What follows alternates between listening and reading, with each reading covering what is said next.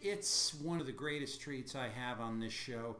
Being a kid who would watch movies on Saturdays and whenever they played in out of the New York market, and I would have a lot of fun with that. And I would see people who made an impression upon me for their acting skills and their grace and their beauty and their versatility. And I am interviewing one of these people tonight. Her name is Lisa Janti. She was known in the acting world as Lisa Montell, numerous TV shows and films, a fantastically long career, a great amount of service in the humanitarian vein, and just a wonderful life, and she keeps on going. Lisa, I am honored. Thank you so much for being here. Thank you, Tony. And I wanted to ask you, where were you born and how did you come? I understand you were born in Poland and you came to the U.S. How did that all come about? Yeah, well, yes. I was born in Warsaw, in Poland. And my father, who traveled around the world in his business dealings and spent a great deal of time in the United States, was very aware of Hitler and the impending catastrophe. As this was back in the late 1930s. And he determined to get us out of Poland, and he did. Just 3 months before Hitler invaded, we came to the United States. So that's how I arrived here, and we settled in New York at that time. Now, you came to New York, and later did you go to Florida? Yeah, I've been a lot of places. When we lived in New York, which was first in Manhattan, right across from Central Park, we had a wonderful apartment that was just, right there with the park. Right, yes, gorgeous. And we had a summer home a winter home in Florida, in Fort Pierce, which is, down near closer to Miami. And so every winter we would, or most winters anyway, we would travel down there. We had an orange grove in a home. And eventually, because of his business dealings, we actually moved down to Florida for a while. My father was in Peru, where he was involved in business, and that's how I spent about a year and a half or so living in Florida. And where did you graduate high school? Was it Florida? Yeah, actually there. Now, in New York, I went to two of the most fabulous high schools in the world. This was way back in the 40s, and one was the High School of Music and Art, where I was an art major, and I loved that. It was just an incredible high school. And while I was there, a new high school opened up, the High School of Performing Arts. And that intrigued me even more, so I auditioned for that and got in as a drama major. So I attended those two high schools in New York before we had to move. So my last year I spent in Florida as a high school student and graduated from, I think St. Lucie High School in Fort Pierce.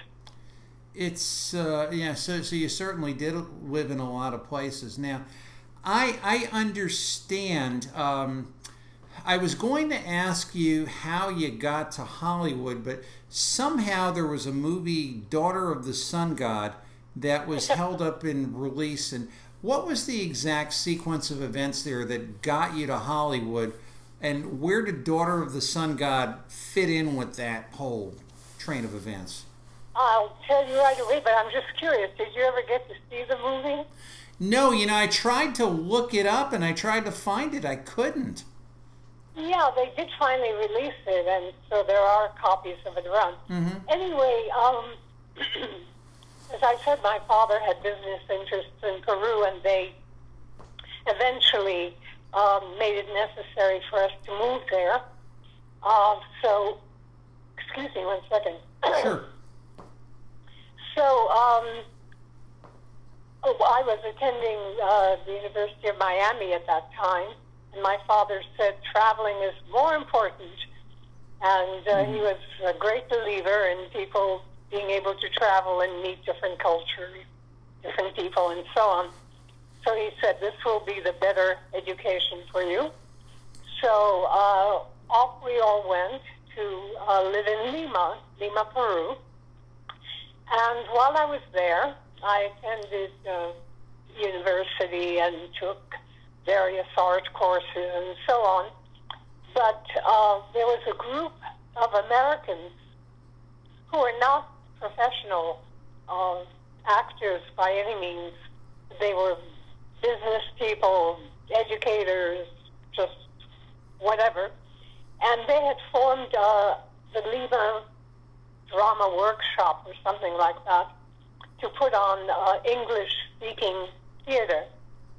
And so the moment I heard about that, I immediately asked, went there and joined them. And so I played in several theater productions in Lima. And apparently at one of them, there was a producer and people involved in who had come to Lima to make a movie, which ended up being Daughter of the Sun God. And they brought the actor who was to play the lead, Bill Holmes, was, I believe, the heir to the Fleischman East fortune, and they were sort of funding the whole project.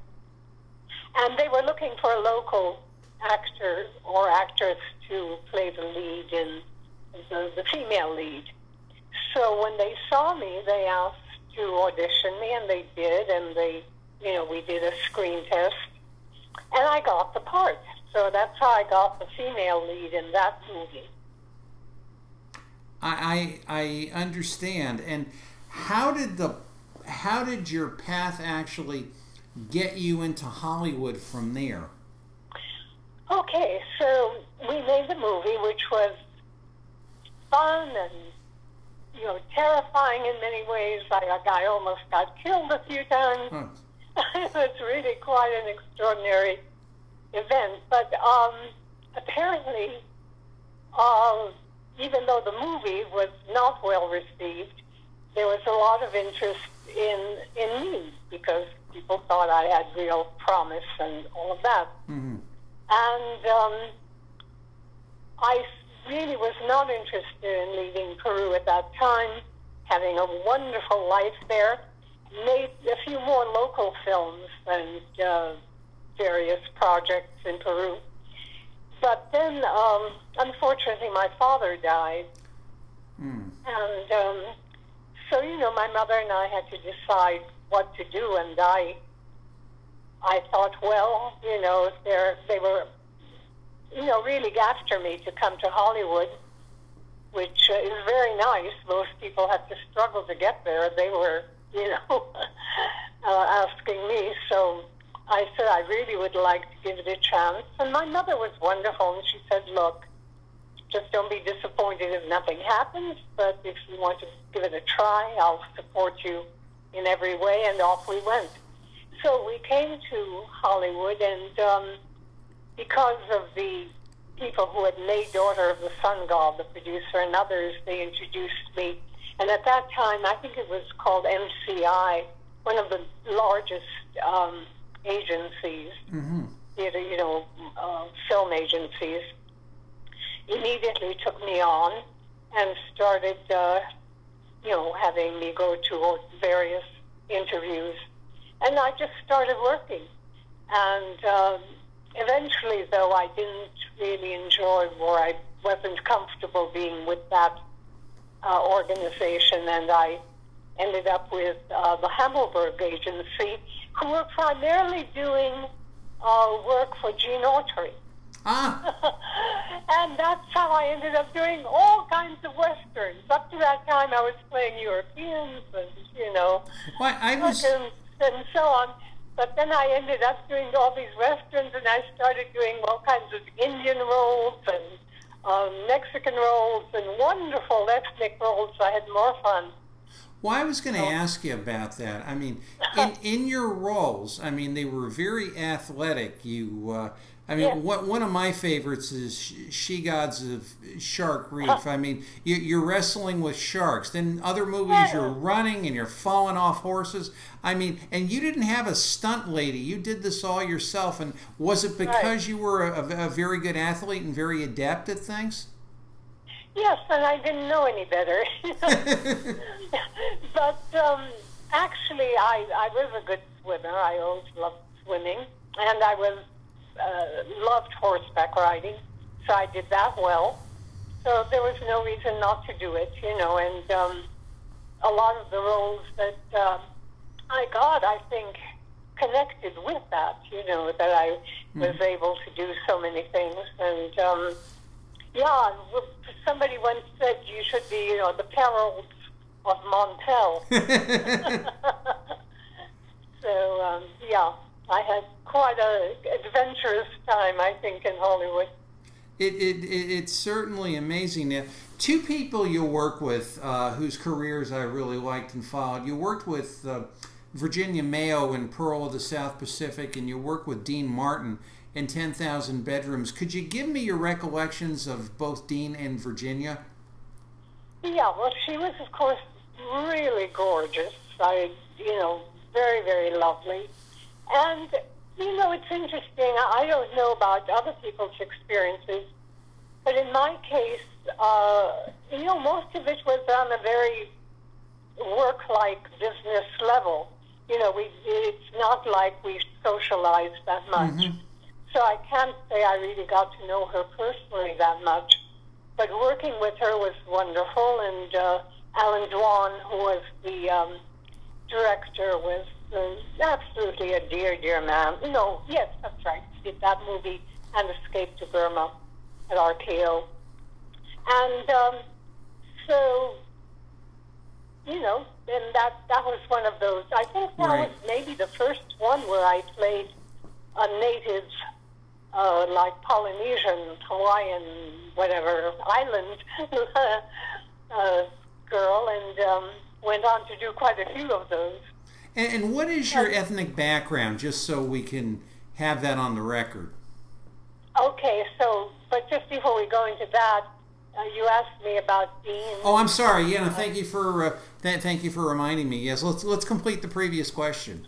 Yeah, and She Gods of Shark Reef. So anyway, She Gods took me to Hawaii, and that was another of those wonderful, where I made two movies where I played native girls. Right.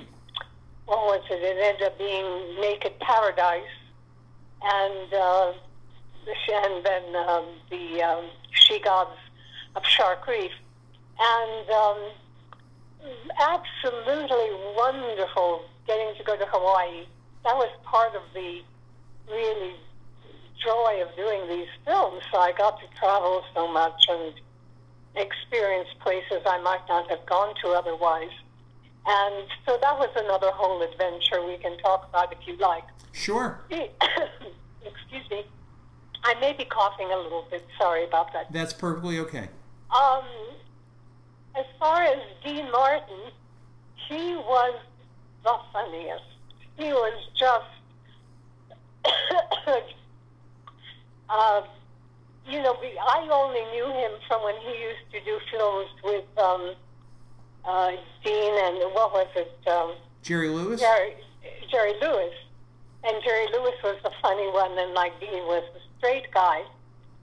Well, Dean was, in real life, Dean was the crack-up, and Jerry was more the serious guy. Mm-hmm.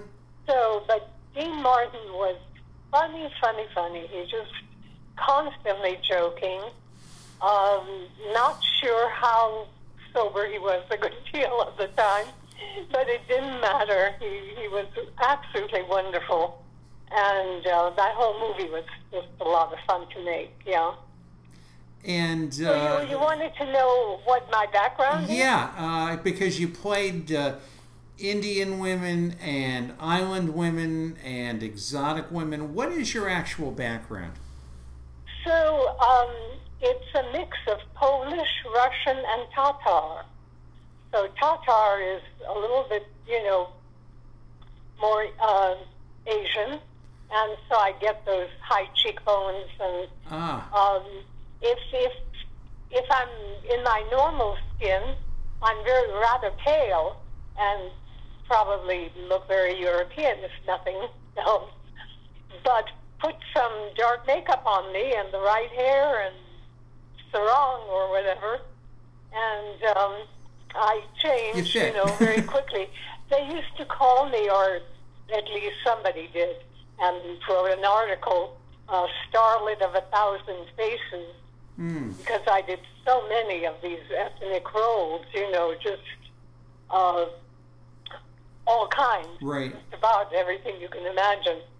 And all it had to do was the whatever costume or hairdo or, makeup was necessary, and I seemed to transform like any good chameleon.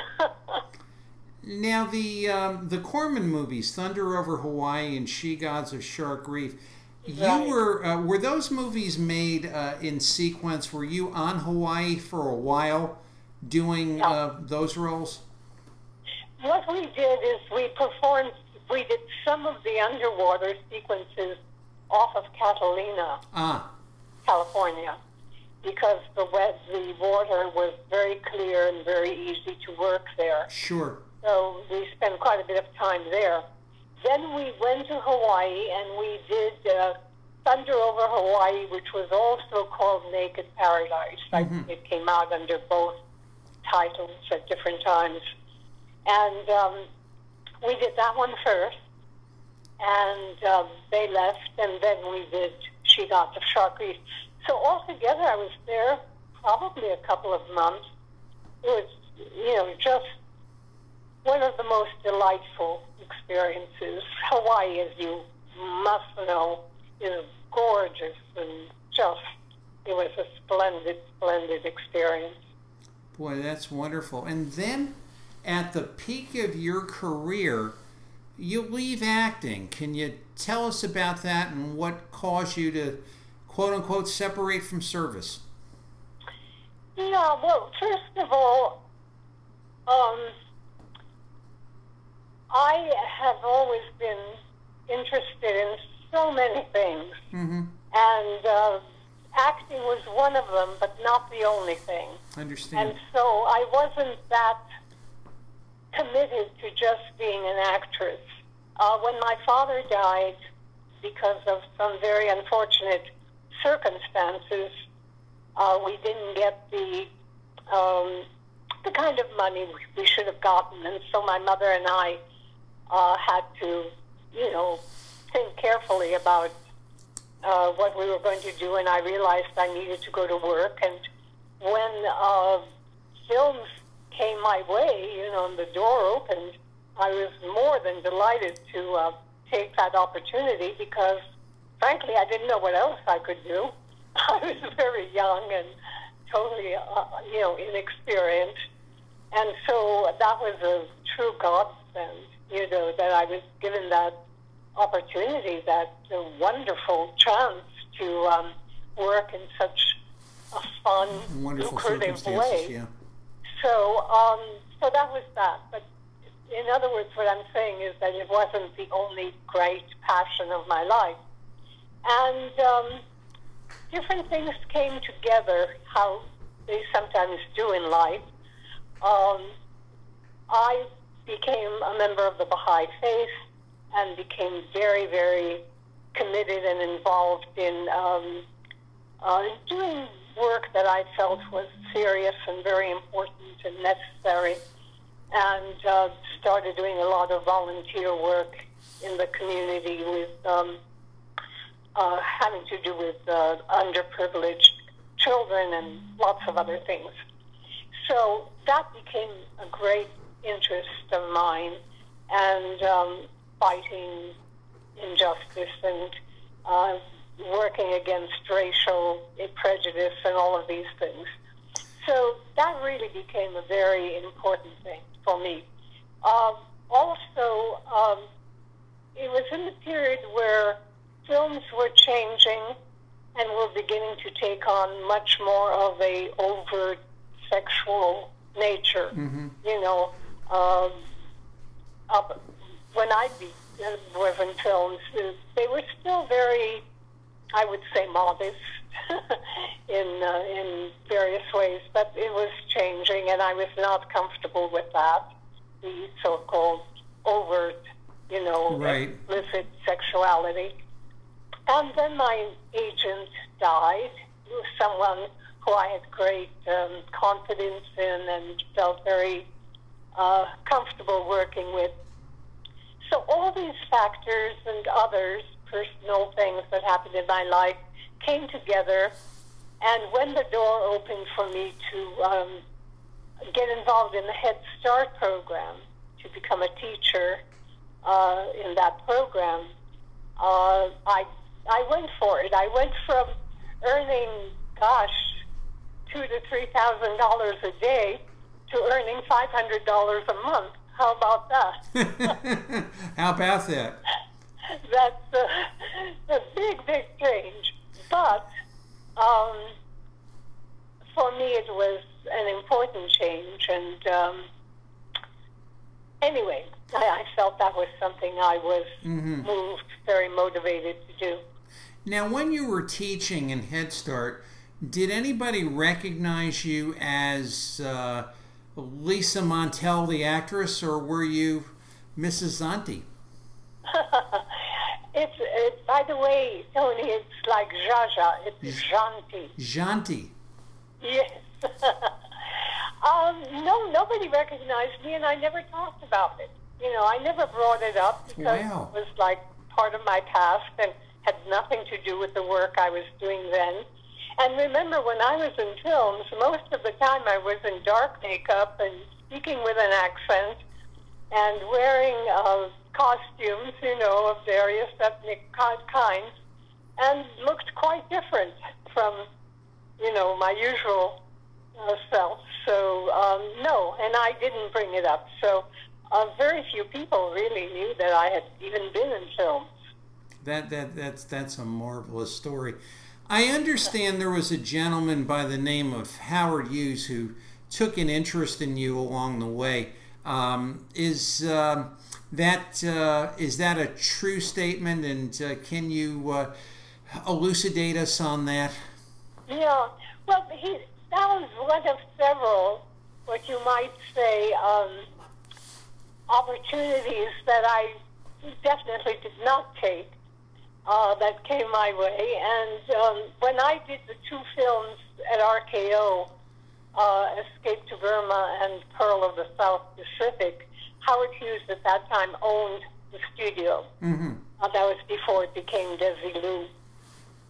And, you know, when Lucille Ball and Desi Arnaz took over. So when I made Escape to Burma, which was a very small role. I had a bigger role in the Pearl of the South Pacific. But anyway, there were, of course, the publicity photos, and he saw the film, and apparently took a real interest in me, and made clear to my agent that he wanted to put me under contract, personal contract. And so my agent, I remember, called and said, don't go anywhere, don't do anything, just stand by, you know, a meeting is being set up for you with him. And I remember I had to wait 3 days before finally, you know, the call came to have a meeting. And I had such mixed feelings about it, Tony. On the one hand, I realized it was a huge opportunity in one way, mm-hmm. financially, which my mother and I were struggling a little bit at that time. Sure. Even though I was earning good money, I wasn't working constantly. You know, you have spells in between your right, and it was before residuals. I understand. And so the idea of having large, income coming in and so on, and steady income was certainly, very desirable. And the other thing is that you assumed he would promote my career and all of that. But on the other hand, I was not at all sure about the personal aspects of it and what that might entail. Mm-hmm. And I knew that he was, had been involved with a lot of other starlets, and I really, really, really was not comfortable with the idea of that. So I remember thinking, okay, if he's really interested in me as an actress, then that's one thing. But if it's something else than that, then, mm-hmm. I'm not going to, respond. So I remember dressing very demurely, like a schoolgirl practically, with a little shirt and, skirt, and very, very, very modest, very demure. And when we finally met at this artist studio on Sunset Boulevard, I remember, he was kind of scary looking. When he came out, I just saw, a few photographs of him prior to that time. Mm-hmm. But I remember him as being quite tall. I don't know if, because I'm not sure how he really was, but to me he looked tall. And I don't know if he had earplugs or something, but there seemed to be like a wire coming out of his ear. And he really looked very strange. And anyway, when we started talking, I remember thinking, okay, I'm going to let him know what I really like, what I'm really, and mm-hmm. things that interest me, which were opera and Russian literature, Sufi poetry. And I thought, okay, he's either going to go for it or not, and of course he didn't. Wow. It's an unbelievable story. I expect him to, and I really didn't want him to. But I thought that was a nice way of kind of getting out of it all. Just to... It's a marvelous story. And Lisa, I hate to tell you, I'm really enjoying this, and we're going to have you back.